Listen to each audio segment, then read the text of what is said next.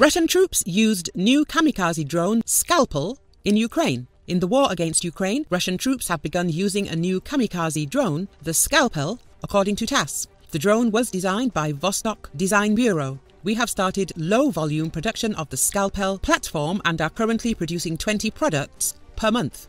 If necessary, production can be increased significantly. At the moment, a batch of 15 Scalpels have been delivered to the Russian troops, the source said. Scalpel, a Russian single-launch unmanned aerial vehicle designed to engage ground targets. The drone is suitable for most ammunition used by Russian troops with a payload weight of 5 kilograms. The drone has a takeoff weight of up to 10.5 kilograms, a cruising speed of up to 120 kilometers an hour, and a range of up to 40 kilometers.